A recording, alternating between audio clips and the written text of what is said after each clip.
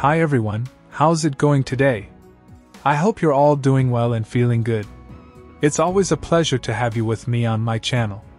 I apologize for recently using different narrators in my videos.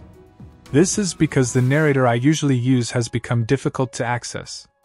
Whenever I find a suitable replacement, I always encounter minor shortcomings with that narrator. So, in essence, I ask for forgiveness for this issue. Hopefully, things will improve in the future. Anyway, as usual, I will discuss some topics that you might like.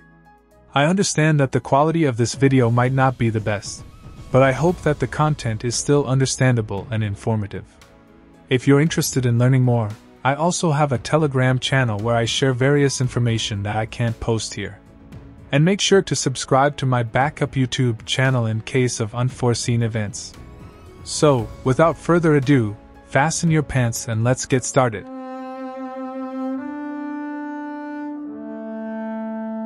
Today, I read a little article about children, in grades 1 and 2, who were asked by their teacher to mark on a chart every time they consulted their cell phones, whether for email, Instagram, TikTok, WhatsApp, or any other evil distractor found on a smartphone. They would put a hash mark on a big chart in the front of the room.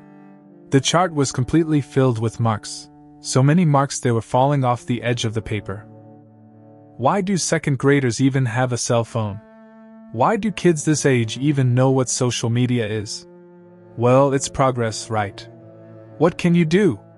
There is a lot you can do, but we don't do it. Why? Because most people are slaves to progress. They think all of this garbage we contend with every day is simply meant to be. You can't stand in the way of progress, they belch.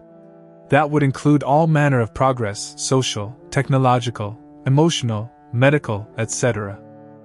What does this mean? Well, somewhere along the line, we started to believe that technological and social evolution is a natural occurrence, and something we are not supposed to get in the way of. Then, when weird things happen due to our brilliant intellectual advancement, we just shrug our shoulders and say, "What can you do about progress? You can't stop it."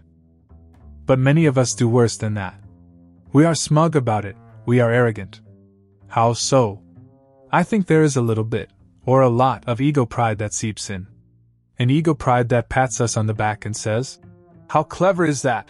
Look at all that we humans have accomplished. Sure, there's a little bit of crap we have to take with it, but it really is worth it in the long run." How sad. Meantime, kids are dying, by their own hands. Nearly everyone we meet on the street is depressed. No one feels there is any purpose or meaning in life. The people who are not depressed are anxious. Alcoholism has run rampant, as well as drug addiction and drug overdosing. Everyone thinks the only way to escape all of this horror is to acquire more money and more things, somewhat power of course, drink more booze, smoke more pot, take more drugs, watch more porn, and play more video games. While running wild to keep up with all this insanity, more and more shiny and seductive things roll off the conveyor belts of industry: phones, games, virtual reality, self-driving cars, computers, appliances, jet skis, motorcycles, fancy watches, fake boobs, fake faces, on and on. Half of this junk is designed to entertain. The other half is designed to keep us barely alive so we can live to enjoy the first half. So, what other great progressive technological advances are we making? Well, it seems we can do just about anything with technology, with the exception of medical technology. Oh sure, there are a lot of amazing medical devices, procedures, and interventions out there, but they still can't cure cancer. Yet, can they? And just not cancer, there are a ton of things they don't know dick about, but should. Don't you think? Seems oddly convenient to keep people alive just to the point where they still depend on the system, and will keep throwing bucks at it, so it will at least keep them ticking until they are bone dry. When they reach a point of diminishing return, they are asked, "You want a ticket out of here? We can help you with that too." Then those folks can go on to the great beyond and make room for the next rank of sick and dependent folks. But that's progress. Oh, the wonders of medical science and progress. What else? Well, there's AI, right? And all the advances in gaming, virtual reality, AI sexbots, and nearly every job humans used to do, which has now been taken over by electronics and machines. There's that. Progress. Nice. Oh, and I must not forget the advancements made in killing. There is nowhere in the world where our ingenuity, cleverness, brains, and intelligence have gone in a bigger way than in the advancement of military technology. In addition to what we, as the general public, know about these advancements, there is a mountain more we are not aware of. The atomic bomb started it all, and of course, that thing came as a result of the great discoveries in physics. Can't do anything about that, can we? And how proud we all should be that humans are capable of harnessing such incredible power. It really is of no concern that we can destroy the Earth many times over now with our weapon wizardry. I mean, what can you do? Stop progress? But let's return to everyday things before closing off this dismal commentary. Let's look again at cell phones, television programming, social media, AI, virtual reality, and all those wonderful advancements due to human ingenuity. Has the toll these items have had on our culture and on humanity inspire no more than a mere handful of concerned citizens pointing out their dangers? Everyone else seems to be in denial of the huge cliff we are headed for, and indeed are already falling off of. Before I continue the video, please give a like if you've learned something. Also, don't forget to subscribe and click the notification bell so you won't miss any updates. Finally, watch until the end to avoid any misunderstandings. I have heard stories of parents who have TV-free homes, who do not give their 6-year-old children cell phones, and for the ones who do have them, limit social media and other mind-rotting apps. And then I hear of the people who deride these fellow parents for being too rigid and not allowing their children to be part of the progressive and happily modern culture. Religious parents are accused of this limiting draconian approach as well, and are made fun of, or worse, for pushing a little house on the prairie approach to parenthood, replete with moral standards and sacred values. And then I hear of the same protective parents demanding that books be banned in schools, when the real culprits are not controversial literature, but the silent killers of advanced technology, in the form of cell phones, virtual reality, and social media, which brings access to children, unregulated pornography, access to pedophiles, and the general dangers to the psyche found through unrelenting bombardment of screen material. And what's coming up? The technology of surveillance is probably the newest kid on the block, and it is advancing by unbelievable strides.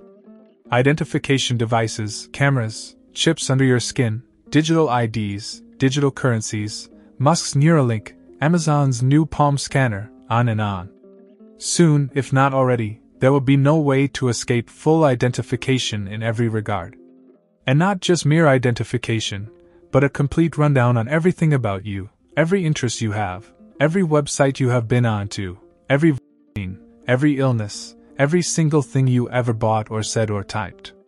But that's progress for you. Isn't it a dream? Humans are so clever. There are also obvious things going on in the culture that would not necessarily be labeled technological, but still have their basis in scientific advancement. Take the whole gender fiasco. It is now taken for granted that a person can determine their sex or gender by how they feel in their body. 100 years ago, we did not have the option to do much about this feeling. No doubt some people had issues around this, but they just made do. Today we can surgically alter our bodies to match our feelings, and or take drugs designed to modify our hormonal function. And it is all just par for the course. Business as usual. Sure, why not? But what can we do? Scientific progress is a sacred cow. We are not allowed to question it, to limit its current unlimited access to our bodies, our minds, and our souls. We will not stop this through legislation, or protest by taking to the streets with signs reading down with science or kill technology. Restrictions, laws, and mandates will not get to the core of this problem. We will not stop the damage caused by irresponsible and unwise advancements by stopping the relentless march of technology and discovery. We will only be able to protect ourselves and our children by developing and nurturing a greater awareness of the values of life and of living. Much of what we see is driven by the agenda, by fear, and by the unquenchable quest for power and control. It is not wholly a natural evolutionary process. A large part of all that I mention here is propelled by the intentional destruction of humanity through forces that many of us are just now beginning to see. We have been brainwashed to believe there is nothing we can do about it, and that simply is not true. Now, it's time for me to hear from you. What are your thoughts on this video? If you found it interesting or informative, please consider giving it a thumbs up and sharing it with your friends and family. Remember, the more people know about these important topics, the better. Before we wrap up, I want to extend a huge thank you to all the individuals who dedicated their time and energy to research and gather the information presented in this video. Their efforts are truly commendable and have shed light on important topics that affect us all. Make sure to hit the subscribe button and turn on notifications to be notified when the next video is uploaded. Thank you for watching, and I'll see you in the next one.